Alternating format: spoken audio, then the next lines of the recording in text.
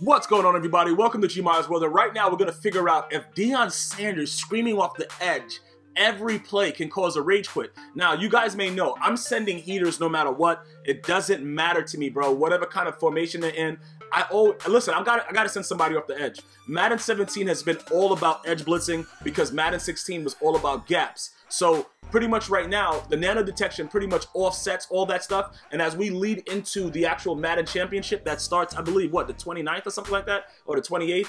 We're going to see more edge heat. That's why nickel blitz has been one of the mainstream blitzes and stuff like that, because it's edge heat.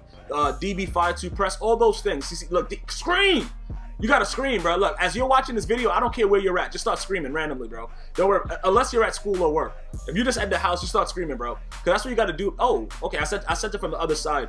And he just didn't know what was going on right here. We just had to follow our blockers, man. We're just gonna go ahead and jump in for 6 real quick. But the bottom line is, can we really make, bro, the dude is screaming, bro. Deion Sanders is a savage. I am in the process of deciding whether I'm gonna sell Randy Moss. I don't know if I need Bob Sanders either. I think all I really need is Deion Sanders. You know what I'm saying? You know, like how Drake only needs OVO? I think all I need is really Deion Sanders, bro. Deion Sanders just screams like a savage animal in the jungle with herpes, bro. He's really, really wild. He's really, really wild. Why did he just get nano detected all the way over there? Did you see that? Guys, go back and look at the video. On the right side, my guy just stopped running. He just got nano detected way out on the edge. How did he throw that ball away when I was right on him, though?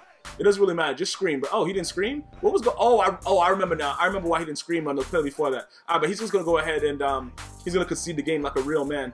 He's gonna definitely let me know, like, yo, bro, that blitz is pretty crazy, bro. That's why he had to go ahead and do a rage quit real quick and go do a push-up contest with a squirrel. But that's neither here nor there. The dude shows respect, and that's what it's all about, to let the community grow. It is what it is. I'm gonna see you guys next time. One love.